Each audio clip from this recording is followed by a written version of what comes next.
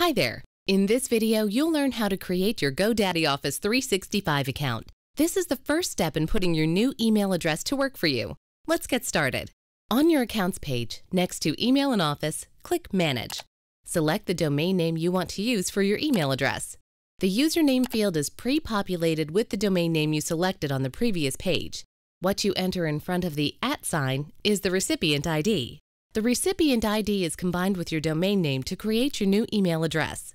You can type just about anything you want here, but try to ensure your email address clearly tells people where their message is being sent. Next, enter your first and last names. By default, the administrator permissions on your first email account are set to yes. Leave this setting as is so you can access and manage your other account settings in the future. Type in a password for your account and type it in again to confirm it. In the Alternate Email for Notifications field, enter an existing email address you currently have access to. GoDaddy will send your account creation confirmation to this email address. Now just click Create. The status bar on this screen lets you know where you're at in the creation process. In the meantime, check out the tips and tricks that display below. Once the status bar fills completely, you're good to go.